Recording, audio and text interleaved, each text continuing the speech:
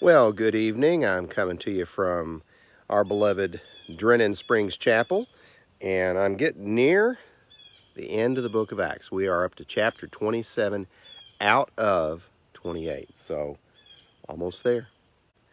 And this chapter, it's a wild one, and it's one that really has fed into my love of biblical archaeology. It's probably 15 years ago or so that Harriet bought me a book called The Lost Shipwreck of Paul, and it was about an explorer named Robert Cornuke who went on a quest to find the anchors from pretty much the shipwreck that happened in Acts 27 off the island of Malta. And there's pretty good evidence that they've been found.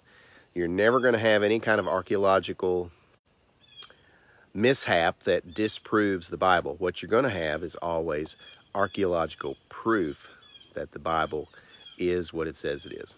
And this is one of those cases. The scripture I want to read to you tonight is simply a few verses, verses 39 through 44, and it wraps up what happened with this journey. They're going from, he's been to Jerusalem. He's appeared in front of different governors, in front of King Agrippa, and now Jesus has told him through a vision that he's got to go to Rome, because that's where it's the center of the world at that point is Rome. Paul's on his way there, and as I've shared on these videos and from the pulpit, that's where Paul meets his end, and I'll be talking about that some Sunday morning from the pulpit and with chapter 28. Here is Acts 27, verses 39 through 44. It reads, "When it was the day, they did not recognize the land, but they observed a bay with a beach, onto which they planned to run the ship if possible. And they let go the anchors and left them in the sea, meanwhile loosing the rudder ropes. And they hoisted the mainsail to the wind and made for shore. But striking a pace where two seas met, they ran the ship aground. And the prow stuck fast and remained immovable, but the stern was being broken up by the violence of the waves. And the soldiers' plan was to kill the prisoners, lest any of them should swim away and escape. But the centurion, wanting to save Paul, kept them from their purpose, and commanded that those who could swim should jump overboard first and get to land, and the rest, some on boards and some on parts of the ship. And so it was that they all escaped safely to land."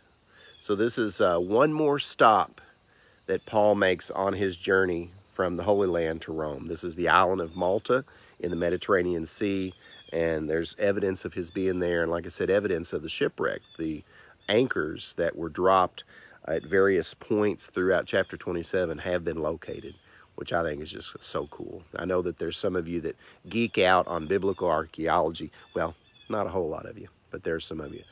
But I sure do, and I know that what the Bible says is true. It is the perfect Word of God. It's a living Word, and therefore it cannot be disproven. It will always be proven.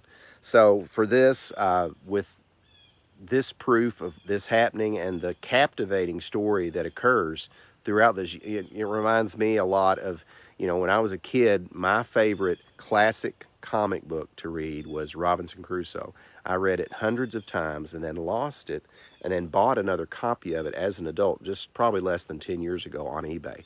Love those kind of stories of shipwrecks, the movie Castaway. Paul went through that. They went through a shipwreck on the wild and crazy adventures of the apostles, leading from land to land after Jesus' ascension. And we know through church tradition and through Jewish historians and through historians that didn't even have a dog in that fight, where most of the apostles ended up. I was at a funeral today. I'm wearing my FCA shirt because, as a lot of you all know, one of our kids from Kenwood Station Elementary was tragically killed in an auto accident over the weekend. But the minister that was preaching at this young man's funeral was talking about the fact that all of this is true, all of this has happened, and this is living history that not only